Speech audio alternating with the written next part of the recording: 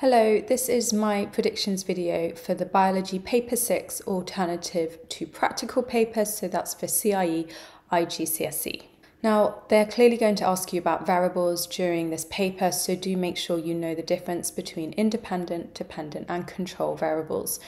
So remember, the independent variable is what you change, the dependent variable is what you measure, and the control variables are what you keep the same. You'll most likely be asked to design an investigation during this paper, so do use the variable layout there. So for example, if we were investigating the effect of light intensity on the rate of photosynthesis, our independent variable would be, I will change the light intensity, and do point out how you would do that. There are marks for including a sensible method. I will hold a lamp 10 centimeters away, 20 centimeters away, 30 centimeters away from the plant, and I will use a ruler to do this. You need to include appropriate apparatus where at all possible. The dependent variable now, so what will you measure? Avoid using the word amount. In this case, I will count the number of oxygen bubbles released, and because we're looking at a rate always infers a time period, so I will count the number of oxygen bubbles released in 60 seconds is a really nice way of looking at the rate of photosynthesis. Remember, oxygen is produced as a product of photosynthesis. An improvement here could be to use a gas syringe to capture the oxygen, because you'll get a more accurate representation of the volume.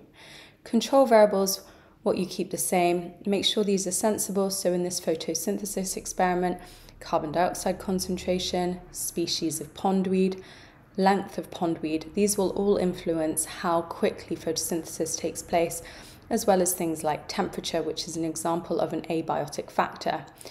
To improve reliability, you'll need to state, repeat and calculate an average. But like I said, try and get your answers nice and organized. Make sure you include appropriate apparatus, and you may need to draw a results table. Broadly speaking, what you change, your independent variable goes on the left-hand side of your results table. What you measure, your dependent variable goes on the right. Do make sure you include sensible units, and these units should be included at the top of the table, not in the body. They will deduct marks there. You'll also expect to be asked to draw a scale drawing. Make sure it's just an outline, and do include, if it's something like a tomato, do make sure you've included the seeds, and you need to occupy a large portion of the box that they provide. You'll most likely be asked to draw a graph, so make sure you've got your axes labelled correctly. Your independent variable, what you change, goes on the x-axis. Your dependent variable, what you measure, goes on the y-axis. Include units, occupy as much of the graph paper as possible, and make sure to include a line of best fit. These marks come up pretty much every single year, so it's important that you draw your graphs really accurately. The specification very clearly lists the type of experiments they could ask you about, so that could be food tests, how to test for glucose, a reducing sugar. With CIE, you'll need to point out it's a reducing sugar. How to test for proteins using bioarray reagent, how to test for fats and starch. So make sure you've learnt all the relevant colour changes. It's worth recapping your potometer, because remember, that's what you're going to use to measure the rate of transpiration.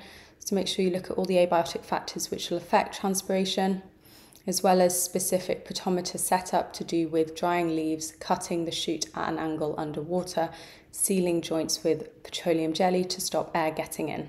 Coupled with the large-scale drawing, they like to ask you to do magnification calculations. Remember, to find magnification, you need to do image size over actual size. Do make sure you have your ruler with you. And the one thing to notice here is that your units need to align. So it doesn't matter which unit, but if there's a mixture of micrometers and millimeters, you do need to make sure they're both in the same unit. So to get from millimeters to micrometers, you multiply by 1,000. And the opposite is true. To go from micrometers to millimeters, you divide by 1,000. Make sure you're aware how to take accurate readings, so whether that's reading at eye level to make sure that you avoid parallax errors. If it's a liquid in a test tube or a measuring cylinder, make sure you're looking at the bottom of the meniscus. Make sure you've done plenty of past paper practice, because they like you to read, the temperature reading on a thermometer, the volume reading on a measuring cylinder. Do make sure you can do that, and again, record to the appropriate number of significant figures and decimal places. They will tell you in the question how many they're expecting. Remember, if you need extra help here, we are running a ATP CIE Paper 6 biology workshop. this weekend on Sunday, so do check out the website if you'd like to join us as we take you through the best ways to approach this paper. But anyway, good luck. Let me know how it goes, comment below, and I'm looking forward to seeing how the paper goes.